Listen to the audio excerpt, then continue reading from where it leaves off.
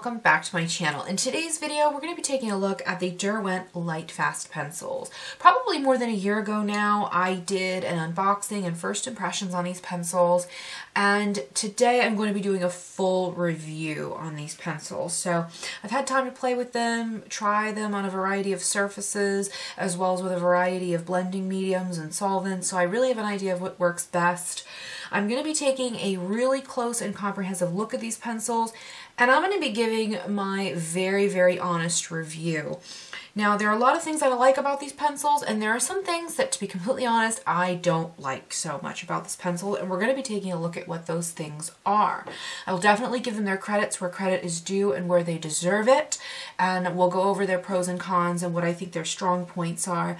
Now, I've been kind of putting off this review for a little while because, to be completely honest, I was a little afraid of the backlash that I might receive, since I'm going to be giving my very honest thoughts, and not all of them are going to be entirely favorable.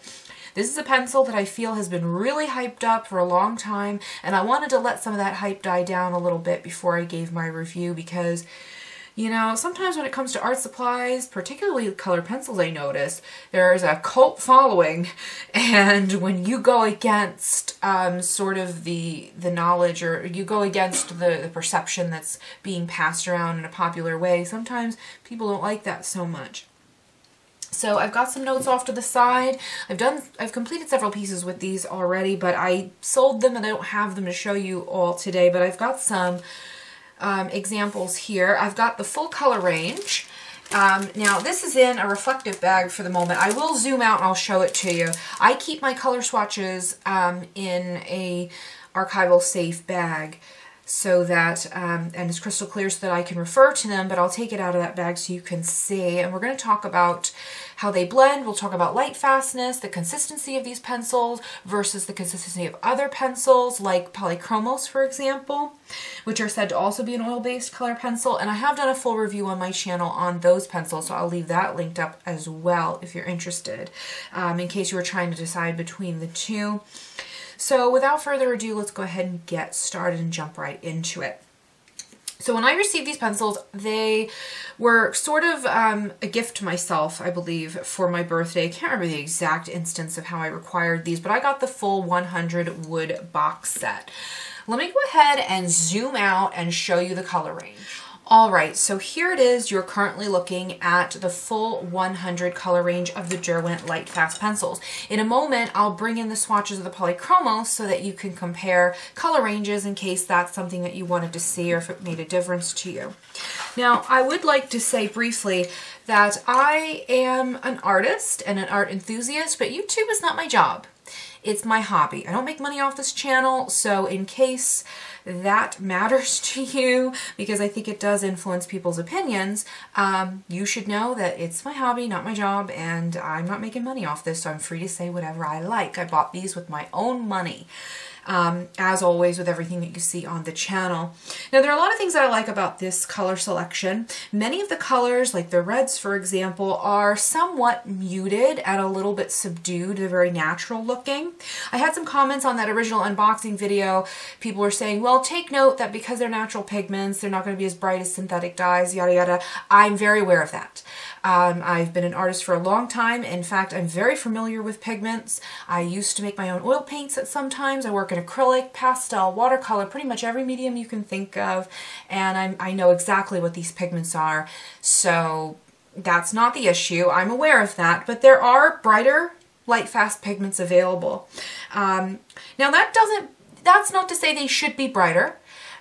Because it's a personal preference thing. You know, for example, when you take a look at some of these reds versus the reds here, you can clearly see these popped more in the Polychromos. I'm not sure I trust the light fastness of Polychromos anymore, because I've seen some reviews that were less than favorable in terms of light fastness of these. So I think this is going to be another video for the light fast testing series here on the channel. I'm going to have to check myself because now I don't trust them. So this is a swatch of Winsor & Newton watercolors, and most of the pigments here are completely and totally light fast. Here is Winsor Red, which is a Pyrrole Red, which I know Caran d'Ache Luminance is using in their red pencil, so it's possible to make it in pencil form. And you can see how much brighter and more vibrant that is. Now, Listen, that's personal preference. I'm not going to discredit the pencils for that, but it's something that you should be aware of if you want very bright, bold colors. Another thing that I notice is that for me, one of the biggest disadvantages of these pencils is that, do you know how sometimes a chocolate bar will over time, an aged chocolate bar will get kind of a frosting on it? It's kind of like a white film or a white fog over the chocolate frosting, the chocolate bar, like a frosting. I'm sure there's a technical name for that, but I'm not sure what it is. Upon further research, I've discovered that it's called chocolate bloom. However, it would be incorrect to refer to this as wax bloom, since wax bloom is actually something that happens when layering multiple layers of a waxy colored pencil and you get a bloom of wax on the surface of your artwork. Well, this is some kind of bloom. Maybe we should coin the phrase pencil bloom, although this is happening on the paper as well, so it's some kind of bloom. All I know is that I don't like it. These pencils kind of have that, and I've not really ever experienced that with any other brand before. The swatches as well as the pencils, and I've left these ones here in my pencil caddy intentionally so that I could zoom in and show you what I meant. Okay, so here is an intense close-up, and it's really hard to show this on camera, so I'm not sure how well it will show, but do you see that kind of white fog? It almost looks like mold, possibly. It absolutely is not mold. There's nothing wrong with the pencil, but I do believe that's oxidization of some sort. Again, I'm really hoping that you can see this. Do you see that white kind of fog? It's so hard to show on camera, and for whatever reason, I don't think the camera's picking it up well. There's nothing wrong with the pencil, but that kind of fog or residue or whatever that is developed over time. I'm pretty sure that's just oxidization. It's a natural process that's happening here, and you can absolutely sharpen that right off and the pencil's fine. But the problem is that the swatches and the work I've produced with them are also doing the same thing over time. Right, so hopefully you were able to see by that close-up that I can almost scratch that right off with my fingernail. This isn't so unusual really to see. I mean, I've seen it in a less severe kind of way with other color pencils, but never to this degree. Like, I've never seen it quite that much, and I saved these pencils intentionally so that I could show you. I can scrape that kind of frosting, and again, it's so hard to show. I'm calling it frosting, but it's like a fog of oxidization. I can scrape it sort of right off this drawing as well, that these swatches have been here for about a year. Where it was really bad, it was fogging over and affecting the value of the swatch, so I took a little bit of alcohol or solvent in some instances and went over it, and it removed it fine, but then it came back. That's kind of a concern for me because I sell my artwork and I don't want to hear from a client a year later, hey, something funky's going on with your artwork. Like, there's a fog over some of the darker values, and yeah, that's not good. I've not had that experience with artwork. Like I said, to some degree or another, I've experienced that a little bit on some of the Polychromos pencils, not much. But never on the Polychromos artwork or on the swatches. They remain true, they remained consistent. It's happening quite extensively with these. Now, to me, that is a disadvantage, and it's something that you need to take into consideration and be mindful of with your artwork.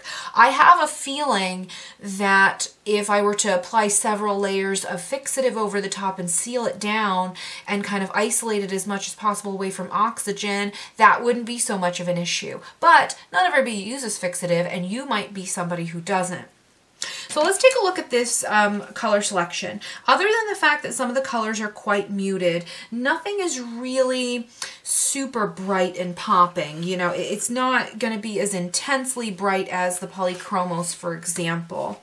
Or I just set this up, these paint swatches for a painting that I'm doing. This is like an azo yellow. Nothing here is coming close to being quite that bright either.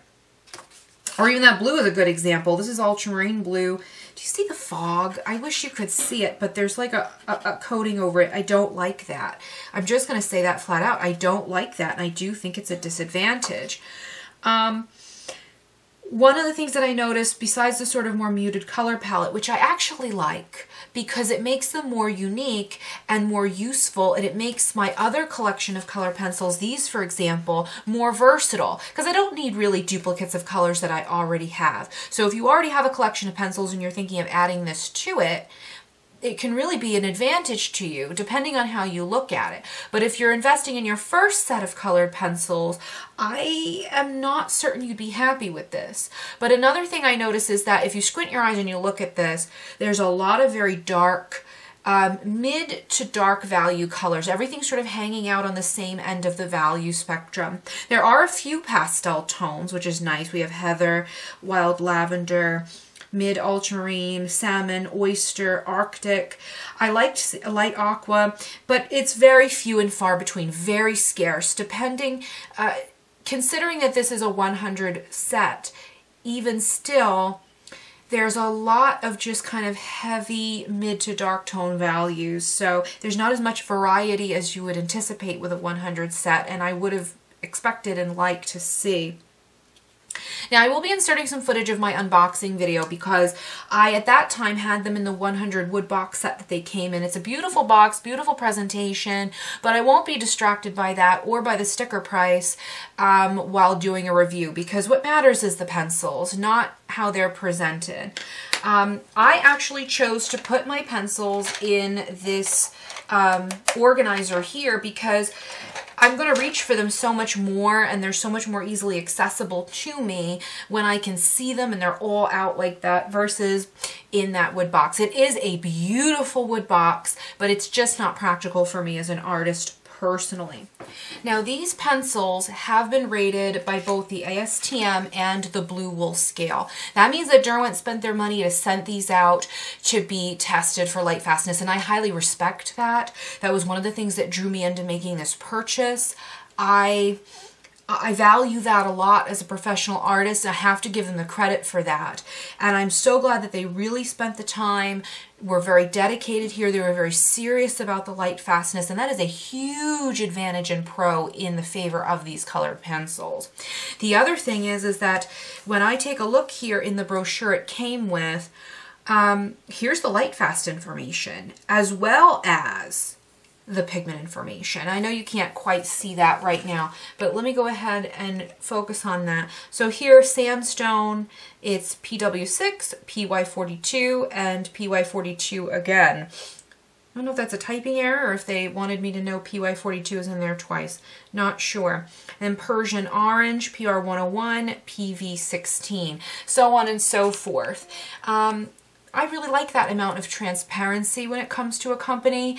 That means a lot to me, and it definitely works in their favor when it comes to these pencils. I think that is wonderful. The art material industry is grossly unregulated, and companies make claims that really they don't have to support or back up the information most of the time.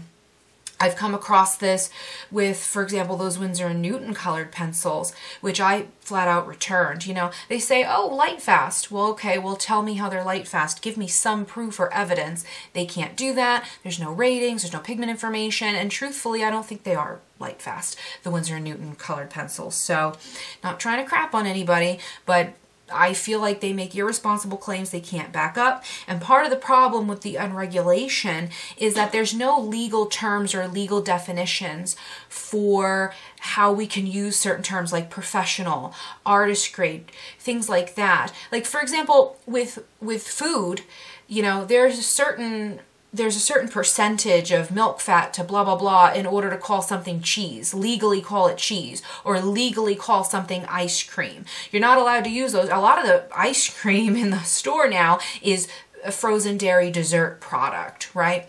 But when it comes to art supplies, there's really nothing but integrity standing in the way of Crayola calling their cheap color pencils professional artist grade. Like, there's no legal ramifications for that. There's no boundary because everything's so unregulated. I think things are starting to move in the right direction and get better. But when companies make claims, I really take them seriously, and I want them to back that up with evidence. And in this instance, Derwent really has done that. So I'm really proud of them for that. I give them a lot of credit, and I respect these pencils. Now, the consistency of this pencil. I had heard some people, another thing that had drawn me over, some people were comparing them to the Derwent drawing pencils. I disagree 100%. The Derwent drawings are definitely softer, they're thicker, more waxy, and at least the ones I had. But then I had heard that in recent years they reformulated them and they're harder now. So I'm not sure. Maybe the newer ones are more consistent to this, but the ones I have are definitely softer and creamier than these. These are softer than a Polychromos, but certainly not as soft, anywhere near as soft as a Prismacolor, which I like because Prismacolors, in my opinion, are just too soft most of the time for how I like to work. These will hold a point relatively well. They sharpen well and none of them have broken. Each of the pencils is going to have the name Derwent Lightfast as well as a color name and the Lightfast rating right on there. That's really important for professional artists to have that information. No more information than that's what's necessary, but no less. And I really appreciate that. Out of the full 100 color set, one of my pencils did come a little bit wonky. I showed this to you guys in the unboxing video. I was like, is that been glued back together? Somebody had commented, no, that's probably the glue that binds the core to the wood, and because the pencil had split and was broken, the glue leaked out. And I have to agree with that commenter. I think that probably is what happened upon closer inspection. But this pencil is split like all the way. And so what I went ahead and did was I just purchased another one with my own money, rather than contact the company and ask them for a replacement, because I just, I'd rather just buy my own and have it be done with. So let's go ahead and take a look down here at how they blend. I'm going to zoom you guys in. Now, I think these work okay with traditional solvents, but I've really moved away from things like Gamsol and odorless mineral spirits because I like to keep the entire product dry, the finished artwork dry start to finish. That means something to me, and I think that helps with the archivability of the product. So I've moved over to brush and pencil, colored pencil products, and I have a full review on my channel that I'll link up if you're interested. So here what I did, and these 4 pencils that I selected for these blends in each of these samples, I used 4 different blending methods, but they're all the same pencils. Amber Gold is the yellow, To Flame is the orange, Scarlet, and then Derwent Red. So I used 4 colors and the exact same colors each time.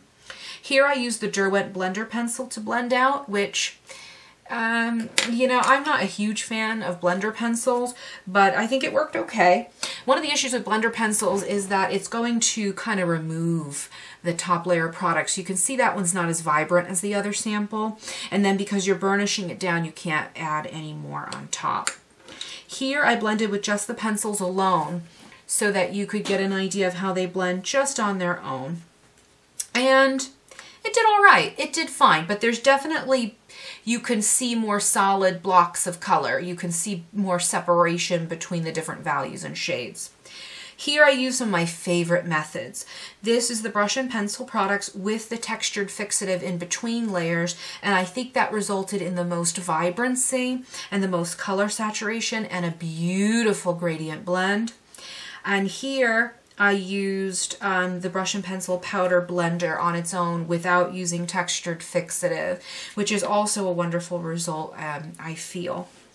Now here I did the same thing, but I used different colors, and you can see this is important for a reason. Let me put this here to kind of white balance the camera a little bit. Oh, see how that changes things? Yeah. So I used 4 colors here. I used Violet, Wild Lavender, Heather, and Oyster. Oyster is a great color. This is a part of the Derwent Artist line. Some of those tinted whites and tinted blacks, I was so happy to see them come back in this line. I recognized them. This is a great shade for blending out skin tones, for blending out pinks, and in this instant for blending out purples. Now I didn't want to take this blend super dark to that Dioxazine Violet place that the shade Violet has, and I believe that is Dioxazine Violet. So I had to blend between these 2 colors, but still That's a significant value jump. It really is.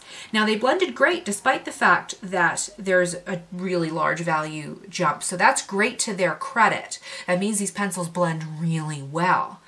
But it's still a little bit of a challenge because I would have liked to have seen a color in between. Unfortunately, it just wasn't provided.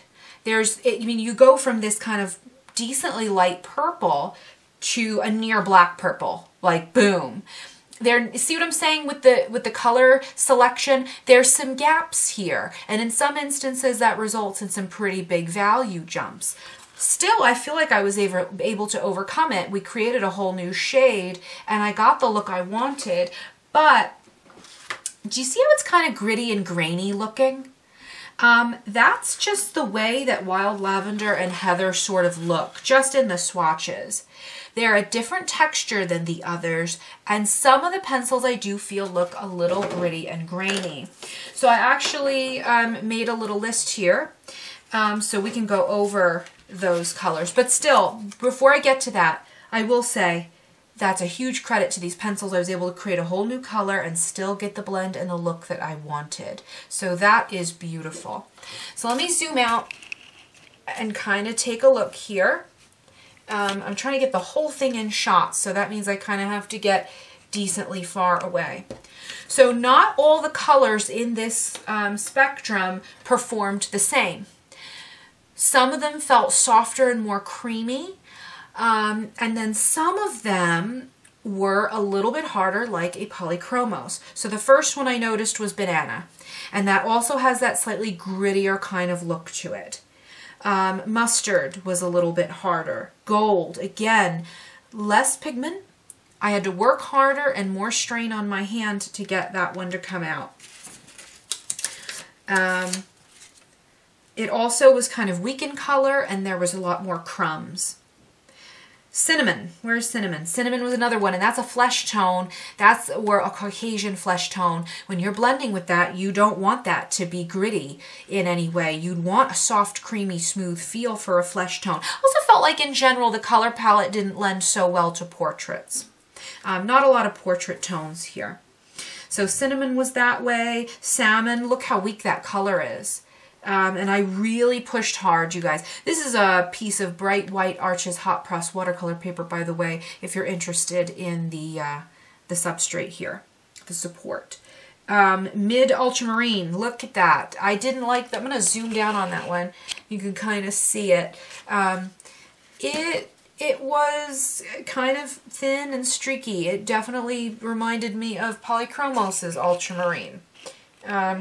Didn't love that. Vivid Green, I think, was another one that was sort of grainy and textured in a strange way. I felt like it built a little bit weird. And this Peridot Blue, perhaps, was another one. But overall, with the exception of just those handful, the bulk majority of them were nice and soft and creamy and performed pretty well for me. Again, when I say soft and creamy, I don't want you to think Prismacolor, because they're not that soft. And we'll lay down some color right here live so that you can see that in real time, so we can kind of talk about it. So here I have Pacific Blue, which is a color I thought really worked well. So I'll let you go ahead and screenshot that if you want, or pause the screen anytime you want to take a look at this color selection. And also, how about I do this? How about I bring in the Polychromos color selection, which is 120 colors. But once again, that was another critique I had about these. I don't feel like there's any pastel tones here. So, you know, some of these lighter purples, they're a little streaky maybe and grainy, but like, look, light aqua, we don't have anything like that here. So at least they made an attempt at pastel tones in the Lightfast.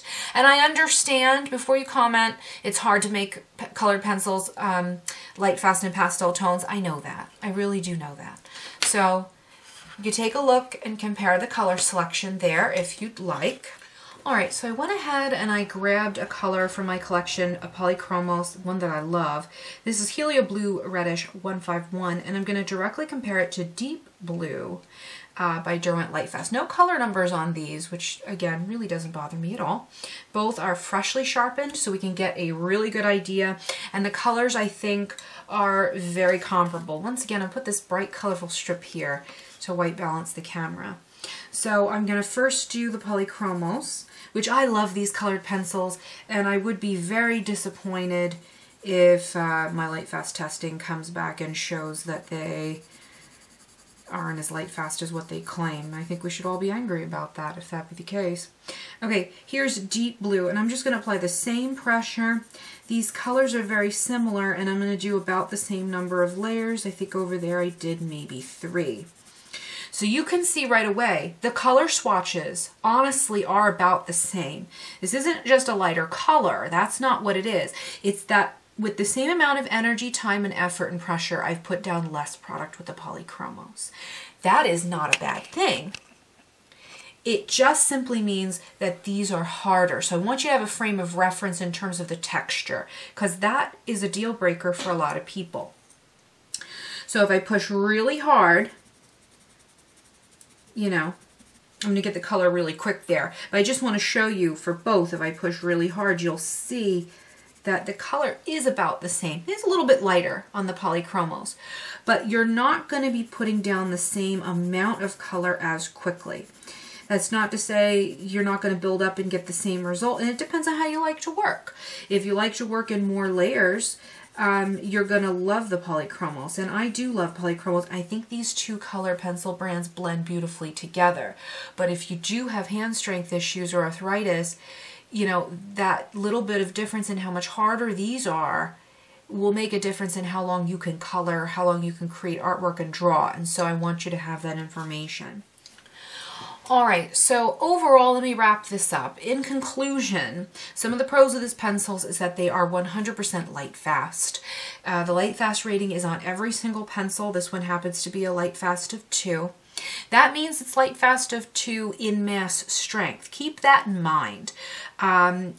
If you're diluting this or you're blending it with like this lighter blue or with a white, that will affect the Lightfastness. So keep that in mind. But I'm really impressed with the lengths that they went to create these pencils, and they are a far above and beyond improvement over some of the other things that are out there on the market right now. The consistency, you know, every now and then you're going to come across a scratchy pencil that's a little bit hard, but in general, they're pretty decently creamy. I'd say they're a medium softness and texture. Now they're claiming these are an oil base, like the Polychromos, but they're definitely softer and a little bit more toward the wax. There is no such thing as a pure oil pencil. So, you know, I've seen people say that about the Polychromos, and that is just absolutely ridiculous. If it was a pure oil binder, it would come out like oil paint. Every pencil is a combination of oil and wax. Otherwise, it wouldn't be sharpenable. Some have more oil and some have more wax. It just depends on the balance of these two mediums. However, there's no such thing as them being purely oil or purely wax. It's just not the case. But these are more of an oil base, and it's evident by how the oil sort of oxidizes on the surface of some of these pencils. I suspect that, again, if I sealed it with a few layers of fixative, allowing the layers to dry in between, that I'd deal with that less on the paper. But definitely, I mean, in a lot of these swatches, I don't know how that'll show up on camera, but I can literally just start scraping off the wax. And that kind of fog that happened, it developed over time. It wasn't instantaneous. It happened as it sat in my art room over weeks or month-long periods, that it started to oxidize on the surface and develop that film. So I don't like that. Who do I think these pencils are good for? I think they're good for professional artists. I think that they're good for any artist that's very serious about the archivability of their work, and they want to make sure that it's here for generations to come. You don't have to be a professional artist, a professional, to really have passion for the work and care about what you're doing. And you deserve to work with the best pencils. However, these are very expensive. And I think that if you're trying to choose between these and, for example, Luminance by Caran d'Ache, I can't speak about the Luminance pencil's quality just yet because I honestly have not tried them myself. but from what I can gather, I think that's the most close competitor to these, and I would probably choose whichever one is going to be more affordable in your area out of the two. They are good pencils, with the exception of a couple scratchy ones. If you're a coloring book enthusiast, adult coloring book user, or just more of a casual drawer or artist, I don't think you need these. That's not to say you don't deserve them. If you would like to have them and invest the money in them and you could afford them, that's great. You know, you deserve to color with the best if that's what you would like to have, but certainly it's not necessary for that type of an application. My honest suggestion to you guys would be to try a couple of these out open stock first, since there is open stock availability, and that's a huge plus, but you would expect that with a brand by Derwent. Try them out first and see if you like them. Sample a couple colors and do it that way, because you might find that they're not for you and you won't have invested so much money. And I would avoid the wood box. Honestly, it's a waste of money. Yes, it makes a beautiful gift and a great presentation, but that box is just sitting in storage now because it's not functional for me as an artist to use. I'm much more likely to use it if I can see it and have access to it on my desk. It takes up a lot of room, and if I wanted to get to, say, burnt sienna, I'm going to have to open the box, find a place to put the top tray, find a place to set the middle tray, and then finally get to that pencil. You know, I mean, I'm not going to do that most of the time, and you're spending more to get that wood box set.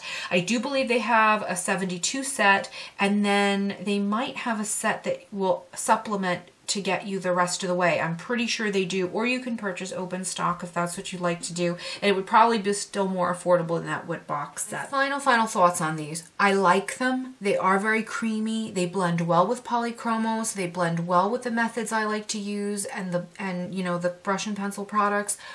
But they're not perfect. They're not the best color pencils in the whole world, and I do feel like they were sort of overhyped on YouTube and in the art community as being the best thing ever, without flaw and super perfect. They're not, you guys. They're really not. I haven't had any broken pencils. I would never expect that from Derwent, but like I said, there are a couple pencils like banana, gold, cinnamon, especially in these tones here, which are meant to be kind of your more Caucasian skin tones here. I want those to be soft and creamy. I want to be able to blend that super smooth and not have any grain, but I feel like they're going to give me texture problems because they're harder and they're not as pigmented as they should be. The consistency there is not what I want for a portrait set.